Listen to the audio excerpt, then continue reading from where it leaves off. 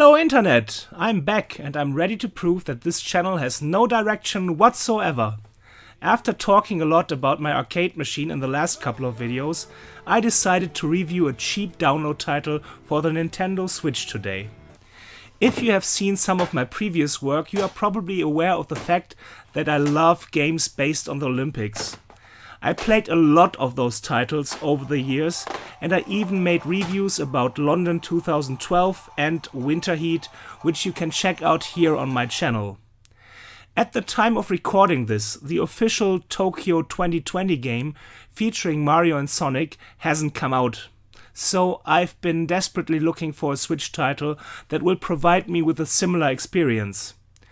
I already have Summer Sports Games, which is a terrible budget title and, to the best of my knowledge, the only Olympic Games simulation currently available in physical form for the system. So I had to search the darkest corners of Nintendo's eShop for another competitor. I found Smoots Summer Games for around $9, and after playing it for a couple of days, I'm finally ready to tell you how I feel about it. I know that life is short and people don't have time, so I give you my verdict in the beginning. It sucks! So I guess you can turn off the video right now and go play outside. And yeah, I clickbaited you with the thumbnail. Still here? Okay, then you might as well listen to me ramble on for a while. At first glance, Smoots Summer Games looks great. It has a local multiplayer mode for up to 4 players, 18 different athletic events, a nice variety of different competitions, and even some tough single-player challenges that remind me of the eternal classic track and field.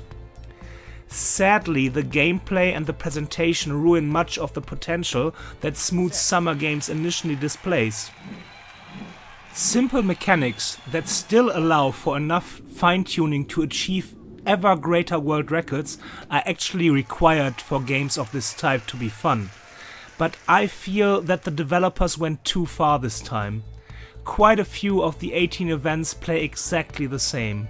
You push 1 or 2 buttons as fast as you can, and then you set an angle by hitting one of the shoulder buttons for a second.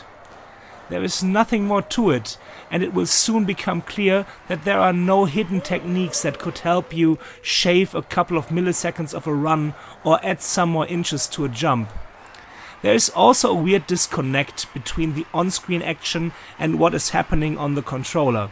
As in many games of this type, a speed lock occurs after powering up, so the player can concentrate on the final input uninterrupted. I like this mechanic in many other Olympic simulations, but here it often makes no sense at all.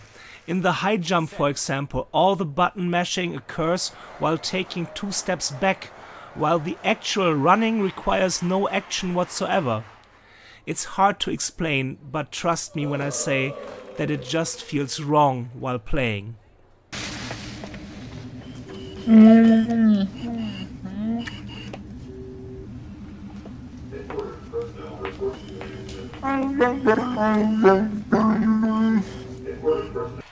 Yet another problem is that the game doesn't seem to pick up the inputs in a fair manner. I've been pushing buttons for more than 4 decades now and consider myself an expert on the subject. So it is very confusing that during an endurance race my speed keeps going down during the second half, even though I'm very sure that I keep pushing at a constant pace. There seem to be quite a few of these little glitches that can have a negative effect on several events.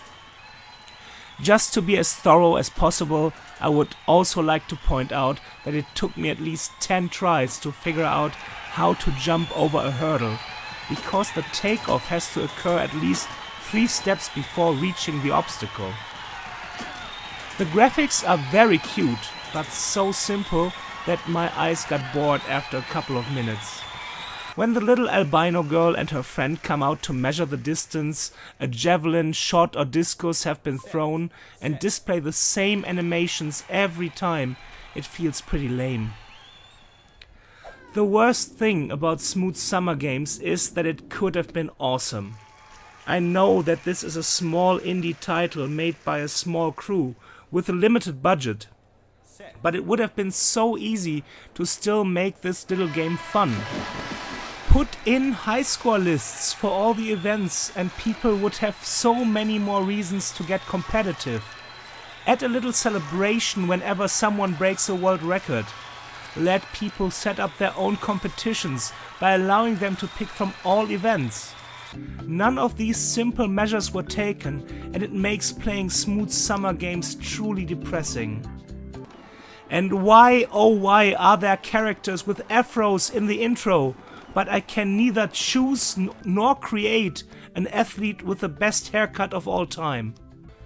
So, to wrap this up, did I regret buying this one? Not really, because it was cheap and I still had some fun playing against my friends. But I am addicted to this genre and I would rather play track and field on the NES for the rest of my life than spending 1 hour on FIFA or Madden on the PS4. Yet I own so many better alternatives to Smoots summer games, and some of them are more than 30 years old. I give this a 4.5 out of 10 and hope that the next Mario and Sonic game will fill the void I currently feel when it comes to sports games on the Switch. So, that's all for today. I hope you enjoyed the video and I hope I'll find time to make another one soon. Have a great day and have fun gaming. See ya!